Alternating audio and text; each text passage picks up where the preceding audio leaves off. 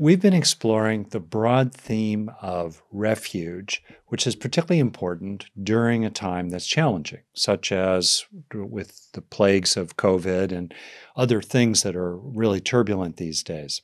So, how do we find refuge in different areas? And one of the key refuges is ourselves. If we don't feel comfortable in our own skin, if we don't have a sense of acceptance and allowing and even appreciation for who we are, it's hard to take refuge in ourselves.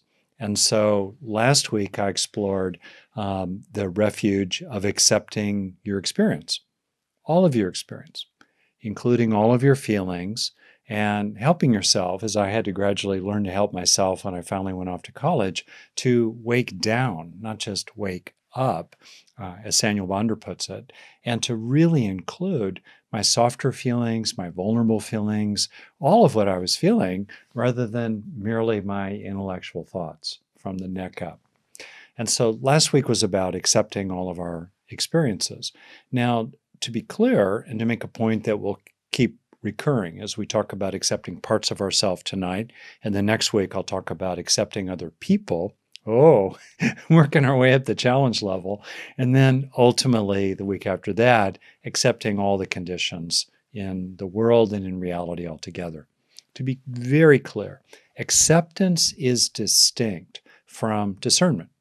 We can discern things, and we can discern what's problematic about them, bringing to bear, second, our values of various kinds.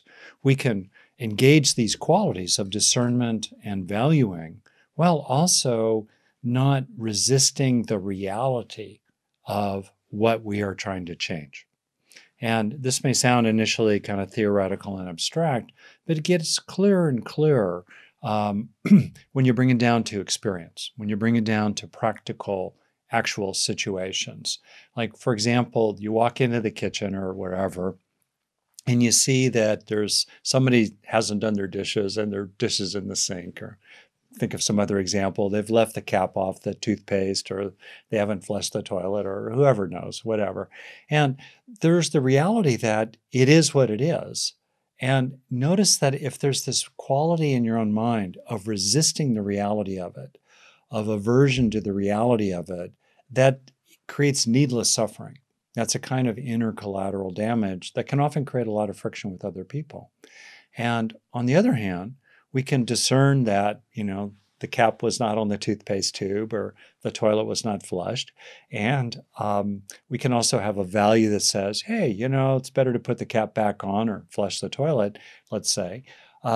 We can have all that happening, and then we can take skillful action as well without adding anger or resistance or tension to the fact of what reality is. It is reality, right?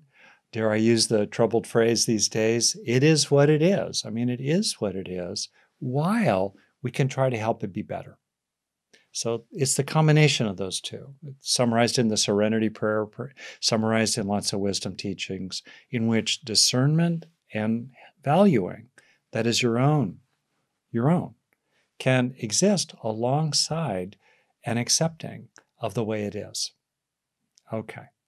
So I want to apply this to accepting all the parts of ourselves, who is very often the one being among all others that we are most judgmental about and most scornful of and most exiling of various parts of ourselves out into the nether regions or down into the basement behind a locked door. And this is territory that's well trod in psychotherapy and in psychology in general, and I'll draw on some of those themes. And also, I want to explore three fundamental ways that might be perhaps a little novel to you in terms of accepting all of yourself.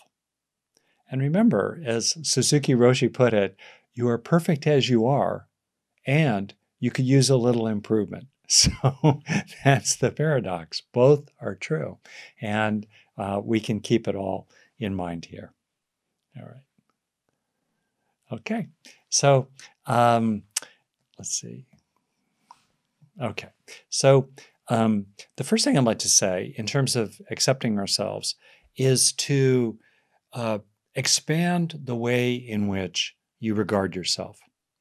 For example, the classic model in psychoanalysis from Freud, you're probably familiar with it, is this division of the psyche into these three major elements: the ego, which is sort of the core executive process inside us, and it's the part of ourselves we tend to most identify with off to the side, the id, the bubbling source of primordial passions of various kinds, remembering that Freud grew up in the Victorian age, and he, clearly was, dealing with that acculturation. So we have the id, ooh, and then we have the superego, the kind of voice of civilization, the voice of, society saying, what your standard should be. And then we have this ego kind of beleaguered in the middle, trying to negotiate between the primordial, sexual, aggressive id and, the standards of civilization that say, thou shalt not. That's a kind of structure. We have the structure of and notions that were more expansive, let's say, coming in from Jung, and then neo-Jungians like Hillman and others who talked about it's as if we have all kinds of subpersonalities that could be, to some extent, identified with archetypal figures like the various gods in ancient Greece or ancient Rome. The part of the person that is, Diana the hunter, or the part of the person that is like Jupiter, the father figure throwing thunderbolts, or the part of the person that is like, a trickster part of oneself. These are the ideas that we have these different parts. So these are familiar notions.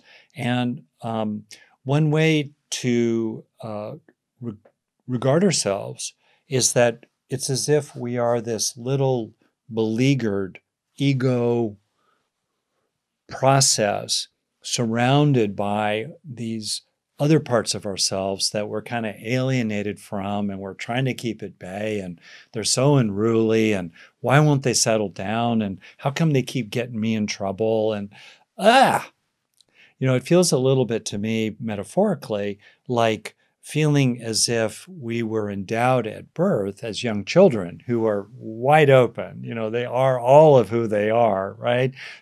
Joyful one moment, sorrowful the next moment, hijacked by a part of them that wants the red truck, and another part of them wants to bonk their kid brother with the red truck, and then another part that's mortified when the parent catches them bonking their kid brother with the red truck, right? So we start out in this very expansive and inclusive way. And then, if I could, I want to show you the blob theory of the blob model of psychological development. Okay? So this is how we start. This is a visual aid. Can you see the circle there? Okay, circle, visual aid. And then life happens. And I'll use myself as an example. So let's say life happens, and then you skip a grade and you have a late birthday and you're really young going through school. And also you're a little late to puberty. And so you start to feel like there's this part of yourself that's young and squirrely and picked last for sports teams and so embarrassing. And it feels so unmanly, if I dare use that word. So you carve that part out. Nope, not me. Gonna exclude that part. Going to leave that part out, going to shove that part down. Whoa. And then maybe there's another part that you encounter, especially as you get a little older. And it's a part that can be very righteous and certain about how things ought to be and how people ought to be, and angry. And this part gets you in trouble too. Oh, no, better leave that part out also. So now we have another part that's being left out, that's pushed down, disowned, shoved to the side. And then maybe there's another part of you growing up in a home that really valued rationality and control of yourself and was not very imaginative, was not very intuitive, was very sort of logical and linear. And that's how, this kid, me, learned to be. But these other parts that were more intuitive, imaginative, and I'm going to use a word that could be problematic, I mean it in a certain way, parts that were a little witchy, a little out there, a little, uh-oh, those parts too. No, no, no, no. Carve them out as well, right? So then, and I could have kept going, you find yourself just being conscious of the parts that remain, with all these other parts carved out. And they're not carved out in a sense like you can actually prune a bush and that branch is no longer part of it. They don't go anywhere. They just go underground. They're still there. You know, the parts of ourselves that we carve out and push aside, right? And then eventually we start feeling like, in effect, if we were born with this vast estate, it's as if we gradually withdraw into the gatehouse or the capital and look out on the swamps and forests and provinces, these different parts of ourselves, as if they're alien to us, living smaller and tighter and more beleaguered than we really need to be. That's a very common experience for understandable reasons, right? And then you feel, as people are commenting here, very pinched inside here, as I very much felt when I finally, I remember driving away from my home. I had wonderful parents, but for all kinds of reasons, I became very contracted in that environment. And I remember driving off to UCLA with all my stuff in my car. I was 16 and, I literally heard the song in my mind, freedom, freedom. And I knew I had to find myself in a different setting to gradually engage a process that could be safe enough to reclaim my own interior, right? To find all of that again. And I bet a lot of us can relate to this, right? I'm seeing comments that coming in. Yeah, people can relate.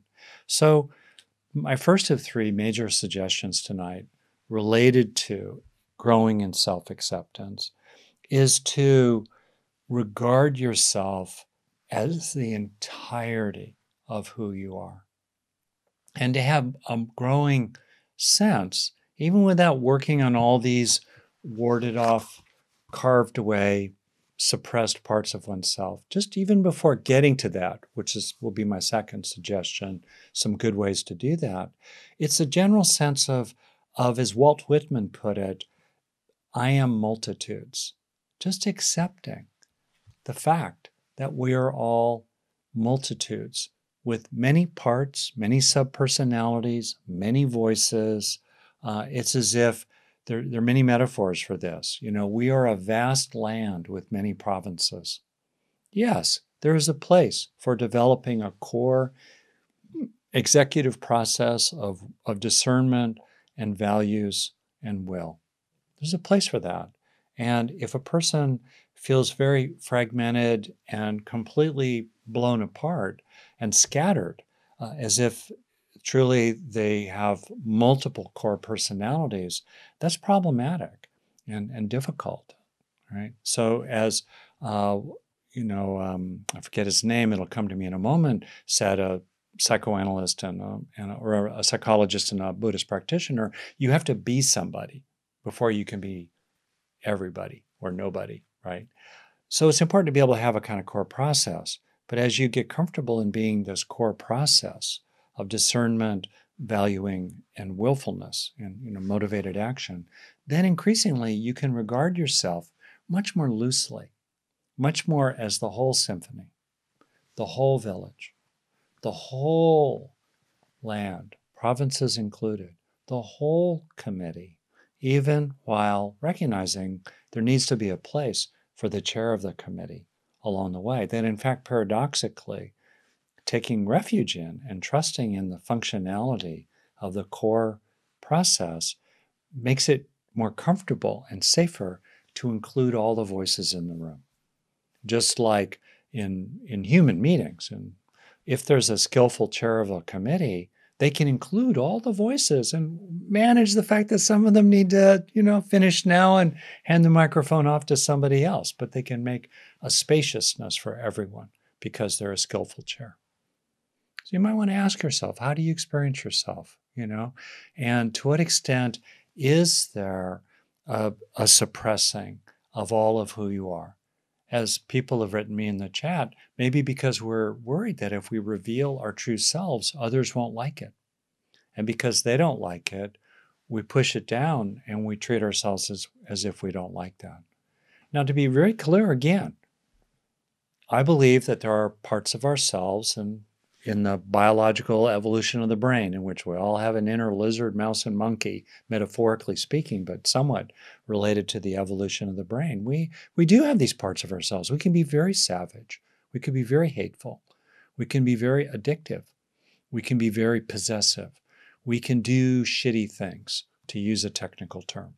I hope you'll forgive it. We can do these things. Yeah, we need to regulate parts of ourselves, but we can regulate parts of ourselves while including and accepting parts of ourselves. And as I'll get to in a moment, respecting and listening to the wisdom they can offer and understanding the deeper wants in them and even forgiving them while feeling more and more that we are ourselves as a whole. Meditative practice, like the one I did tonight, and I'll talk more about this in my third suggestion, can really help. And there's good research that shows that as people deepen in their mindfulness practice and they develop trait mindfulness, they become more able to be aware of all the parts of themselves without being overwhelmed or hijacked by any single part. Very important point. So particularly if, like me, you grew up in a way in which you suppressed, repressed, pushed away, disowned, were ashamed of, felt bad about revealing different parts of yourself. If you've grown up socialized in cultures that want to suppress certain aspects of yourself, like there's a lot of research that shows that women tend to be socialized to the extent that category means something in terms of socialization, socialized to repress anger. Men tend to be socialized to repress fear and the revealing of fear, as if it's shameful to reveal that you're anxious about something. And so as the saying has it, we end up with, men who are afraid of women and women who are angry at men. Don't take that saying too far. So can we regard ourselves as the whole being? That's my first suggestion. Can there be a sense of appreciating yourself as the whole estate, the whole village, the whole committee, the whole symphony with all the instruments included? And with that, can there be some awareness, some mindfulness, maybe with wistfulness and mourning for what you may have carved out and exiled in yourself? Okay. Second suggestion. In the context of this, there are many powerful, skillful psychological methods for including and integrating parts of ourselves and related feelings and desires and beliefs and history sometimes of interactions and even traumatic history with other people. There's a lot of psychology about this, and obviously my talk tonight is no substitute for professional treatment for any significant mental health issues. As an illustration of that, there's the Gestalt therapy approaches that talk about different parts. There are voice dialogue from Hal and Sidra Stone approaches that encourage different parts to have conversation with each other in a very accepting way. Richard Schwartz with Internal Family Systems has done wonderful, groundbreaking work, and a number of people are increasingly trained in that approach that integrate different parts of ourselves that have been maybe warded off or mistreated or not really understood. They haven't been allowed to give voice. Many different approaches. I'm going to summarize two things in particular, or really three things in particular, with regard to parts of yourself. And again, I'll use myself as a bit of an example here. So if our aim is to be more inclusive and more integrated while also being regulated, because very often what happens is that if these parts get suppressed and pushed away, they sneak back out. And suddenly, you find yourself talking to your family or your kids in the voice of your father, angrily. Like I have found myself, to my horror, suddenly finding myself doing. Or maybe you relax your control a little bit. Maybe you have a couple glasses of wine, and then suddenly a part of you is just coming out, and it's kind of problematic, right? It's not well regulated. Just because we've shoved them down in the basement, sometimes they sneak out, and then things happen. So this doesn't mean that we ought to lock them up more in the basement, because that's a short-term solution, if at all. But we can be more regulated. We can regulate while integrating ourselves. So 3 key aspects of that. And you might want to think about a particular part of yourself that perhaps you've been ashamed of, or you feel is bad. Maybe other people told you it was bad. Maybe a part of you that really just wants to play and goof off and not do school, not get the job done. Or maybe there's a part of you that is really pissed off. Really pissed off. Like sometimes you can open these doors inside yourself, and what comes out is a hot blast of rage. That's kind of non-specific, or maybe even it's targeting a particular class of people, like men, maybe, who've mistreated you, or whatever, Okay. Imagine a part of yourself. And obviously, as you do this here, remember, this is not psychotherapy. Take good care of yourself here. So I'll use these 2 parts of myself, one being this kind of shy kid who wasn't athletic as a kid. Later in life, I learned I'm moderately athletic, but definitely not a great athlete, but moderately so. Didn't know that when I was little, so I just felt humiliated a lot. So that's a part of me. So here are 3 things. 1, deep down inside, what is that part of you wanting? And can you allow and accept and include and listen to what that part of you wanted? I wanted that part of me to be seen as capable and competent, including, frankly, in ways that were kind of standard more for boys, because that's how I grew up, to be a boy and a certain kind of a boy. What did it want? It wanted to be seen. It wanted to be befriended. It didn't want to feel so embarrassed at PE when teams were picked for baseball, and I was usually picked last or next to last. Inside you, what does this part want? Maybe it wants a just world. Maybe it wants to be loved. Maybe it wants to be unshackled and just have room to be big and loud. And what does it want? And can you include the want of it? Deep down, all wants are positive. The deepest layer of all wanting is linked to our biological nature, and it's pro-life in some way, even if it's expressed problematically. There are healthy wants somewhere at the root of even problematic wants. So they may need to be regulated in their expression. They need to be inappropriate at particular times and places to be fulfilled. But in themselves, the wants are okay. Can you honor the wants of these parts of yourself that may have been disowned, suppressed, exiled, and so on? Recognize the wanting in these parts. And can you accept it? Second, every one of these parts, in their own way, is trying to help you survive. They're trying to help you get through, one way or another, to the next day, even if they are very unskillful about it, and in fact, misguided and creating the opposite result. But deep down, they're trying to help you. Every single voice in the committee of your mind, no matter how annoying, is trying to help you, one way or another. Okay? How are they trying to help you? What's the teaching? What's the helping, right? And, what I recognize in that little part of myself, for example, fourth grade, third grade, I was 6 years old when I started third grade, is a part that was trying to help me be part of the group, to be included, and was trying to help me in my kind of sweet way to be okay and to engage life. And, this part of me would lead me to move into wilderness and the orange groves around our home to explore, because that was where it could be expressed.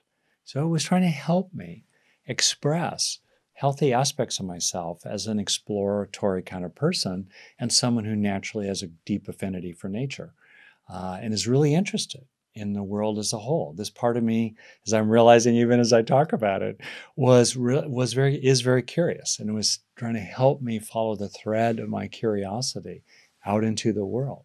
It was helping. So this part of you, does it have a lesson for you, a teaching for you? What's its function that it's trying to serve, to support you in some way? And can you respect that?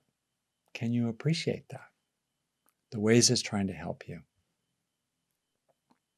That's a second point here about these parts of yourself in the second part of my talk here. Third, can you forgive this part of yourself?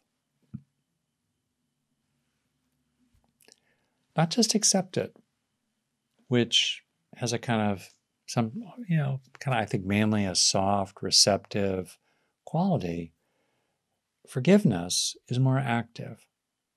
It's a kind of blessing. And if you can't forgive it, you can't forgive it. Forgiveness must be authentic if it's to occur at all. But can you forgive this part of yourself, or can you forgive aspects of it? Can you communicate an understanding of it as for why it did what it did, why it is the way it is? Can you give it the gift of forgiveness, this part of yourself?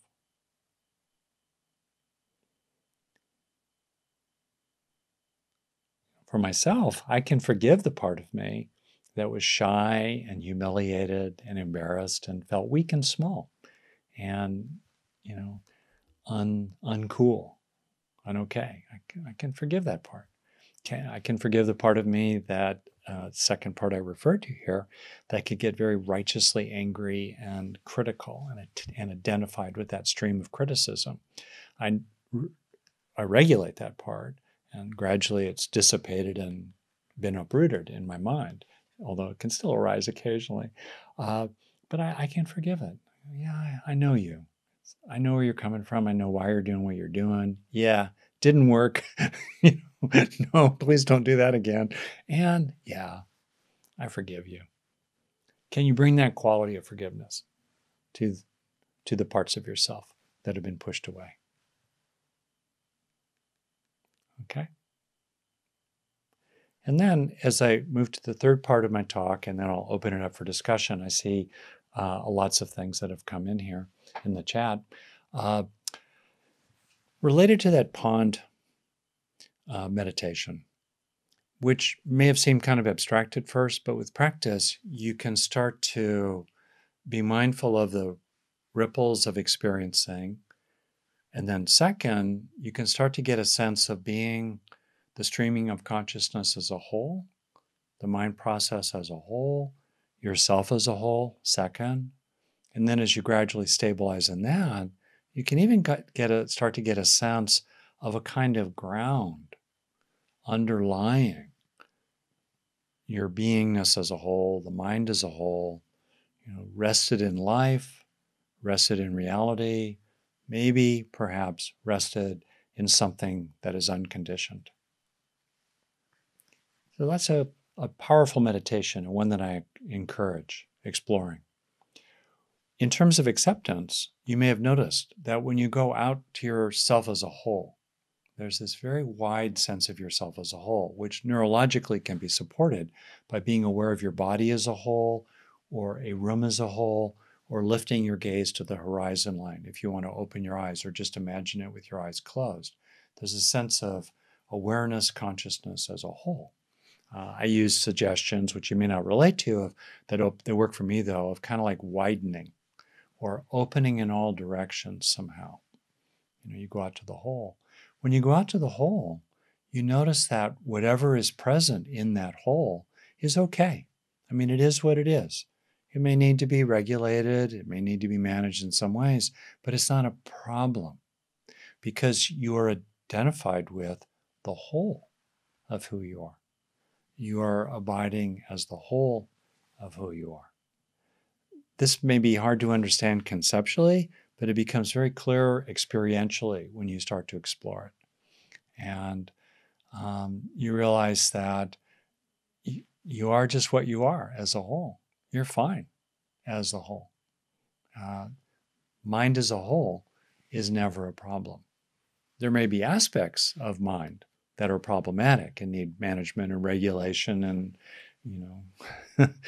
releasing or encouraging, etc. But the mind process as a whole is always okay as it is, because it is simply what it is. And this is something you might want to explore. Okay, so I have covered a lot of ground here. I'm looking now at the chat and seeing what kind of questions or comments may have come in. All kinds of great comments and questions have come in. I'm not going to be able possibly to encompass all of it.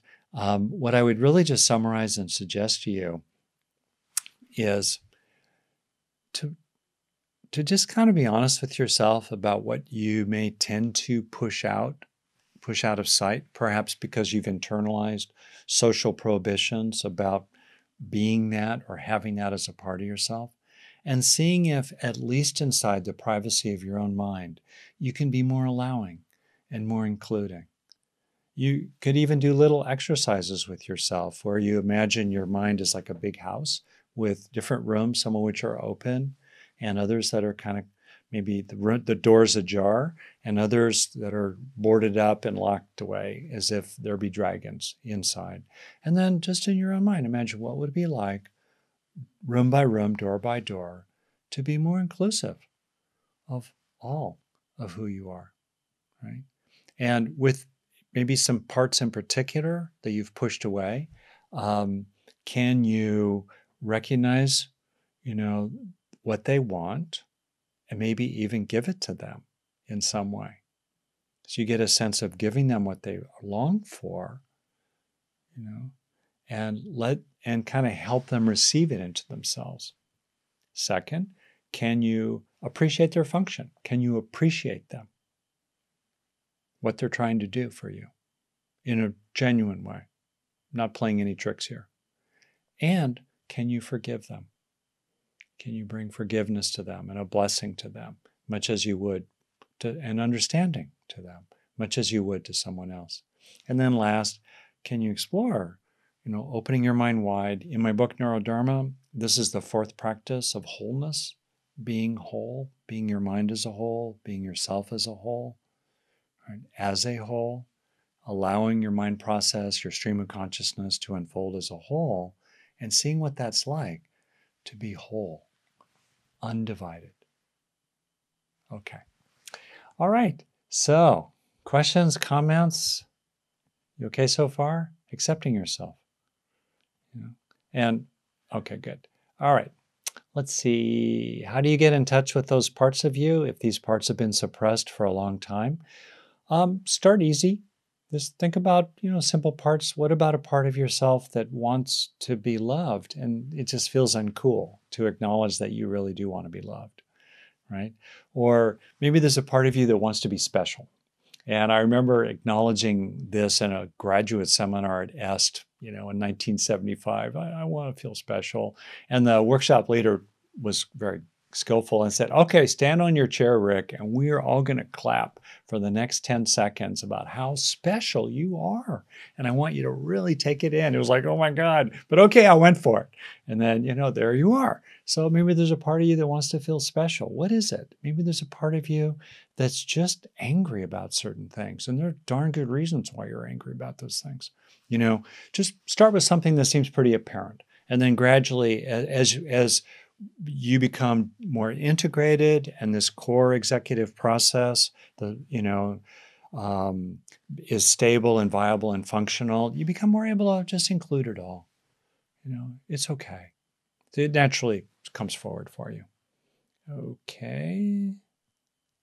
Well, okay, so then Christopher at the very end, can you speak to acceptance in the context of feeling stuck in constricting environments? Very important point, where you feel the music inside cannot fully come out, where your sense of global meaning is stressed because of it. Yes, certainly to be clear, if we're in environments where it's not safe, this is a really important point, to reveal all of ourselves, you can't do it. Safety first and foremost, and that's the truth of it. Sometimes we live in under occupation, in a sense, with the people we, go to work with or go to bed with. And we have to be careful, maybe. And I want to be really clear about that. Or maybe just because of racial injustice or all kinds of things, it's not safe actually to be all of who we are. Like people who have more privilege can be all of who they are. So it's very important to be, of course, attentive to environments and to think about environments as best we can that are more like fertile ground for us. The people who actually want to hear us sing, they want to hear the music inside us. They're truly okay with that. And sometimes when you start exploring this, you realize there are certain people that will always disappoint. They really can't tolerate all of who you are. They don't want all of who you are. They really want to put the genie back in the bottle. And then there's some poignance there. There's fateful choices. There can be a grieving and a mourning as we face that. Meanwhile, looking for, increasingly people who really support you. So I want to be clear, my little talk here about behold who you are. Yes, while dealing with environmental forces that constrain and constrict us as best you can. Minimally, I find that it's helpful to, as best you can, carve out an inner freedom where you can really be yourself, distinct from what other people are saying as best you can.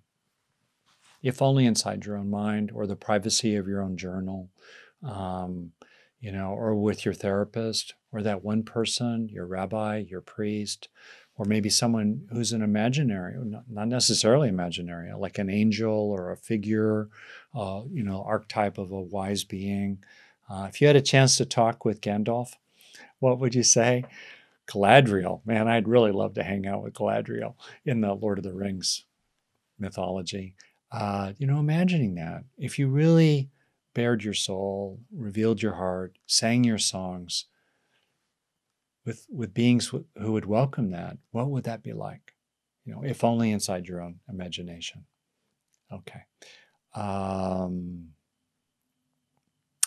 Okay, Bonnie Rose, I grew up in a whole family of people who wanted to put the genie back in the bottle. What is the want behind their behavior? That's a very interesting question, and it'll be a good segue into next week. Well, this is a helpful way to understand other people, even people who are behaving terribly. Underneath their terrible behavior, what is the wholesome want? It doesn't mean that in recognizing that we countenance their behavior. It can often give us a deeper understanding of what's really going on, and sometimes can give us ways to manage them more effectively, or to understand actually what they really want and reveal more clearly what their true agenda is in recognizing how deeply problematic it is. The truth is, maybe they really do want to rule everyone. Maybe they really do want to ward off any possible feeling of being small and bad by dominating everybody. Maybe that's really what they want. And deep underneath that is the healthy want of safety and comfort and ease, but it's expressed terribly badly. So sometimes understanding and discerning the deep wants in others can be really helpful to us. Other times we realize that, like people who suppressed us really growing up, like my own parents, they grew up in certain cultures around the Depression in which children would be seen and not heard. That was their culture. That was what they thought being a good parent was about. And, that was their want, to have a nice family and to look good in the eyes of the world when they took the kids out to a restaurant for dinner and we were very proper and well behaved. That was what they wanted. And in understanding that, understanding my mom's depressive mood sometimes, understanding my dad's desire to, have the home life kind of work out so he could just sort of focus on being a grad student and finally getting a PhD and a job. Understanding that we can forgive them more sometimes.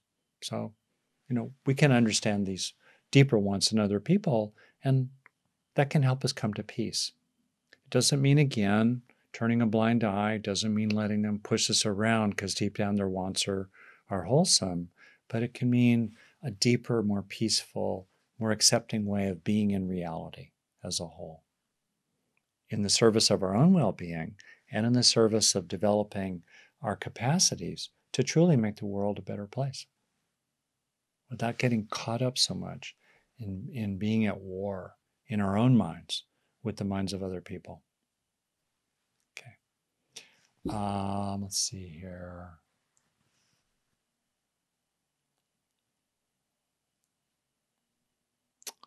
Lots of great stuff. Got a couple minutes here. Dreams are fantastic in discovering hidden parts. Jung had a lot of great ideas, including the notion of the shadow. And very often you may have the sense in your dreams that there's some force that's trying to get you. It never quite gets you, but you can't escape from it, like your shadow. And it can be helpful to kind of imagine these aspects of oneself, which can show up in the dream as sort of creepy or disfigured in some way, like flawed or stained. These are the parts of ourselves sometimes that we want to keep out.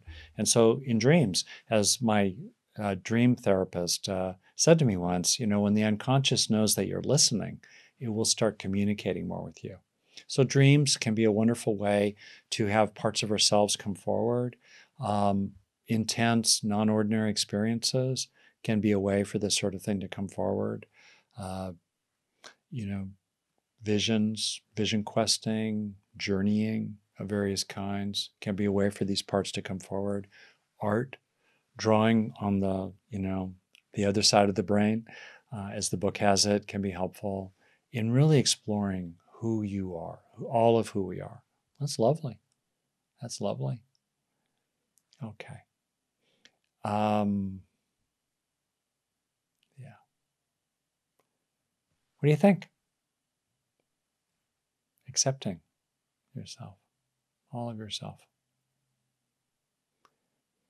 You might even think about doing a little committee, drawing all the voices, all the subpersonalities, or some of the major ones, just classic.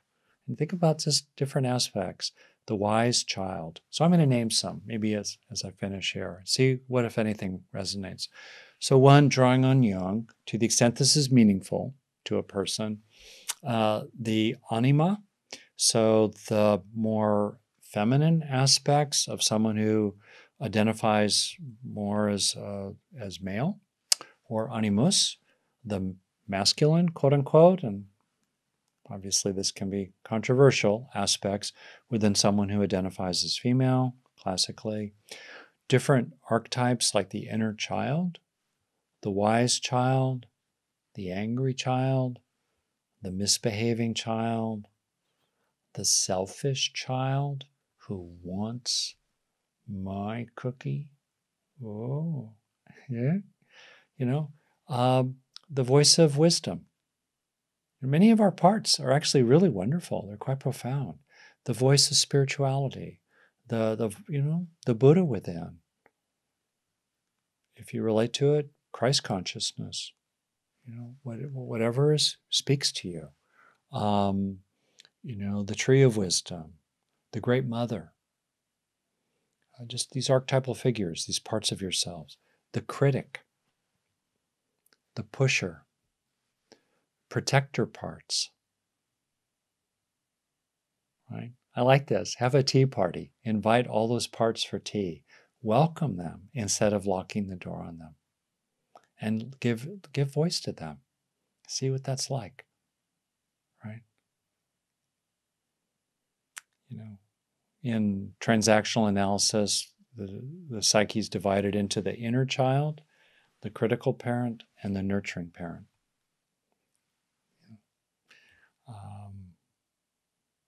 Okay. Well, this was a lot, right? So how about we just kind of sit here with all of ourselves, all of it allowed, all of it included.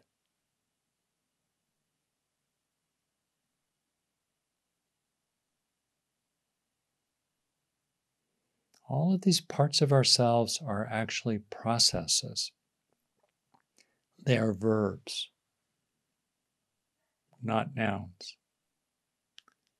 The wise child process, the critic process, the protector process, the great mother process. All of these processes, like currents, deep currents in the total pond of who you are.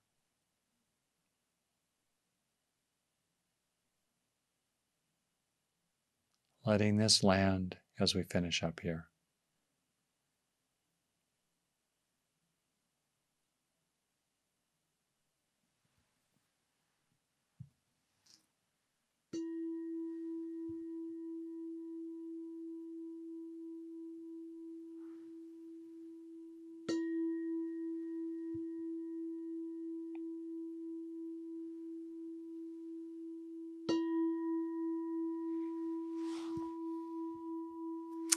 Thank you for your practice.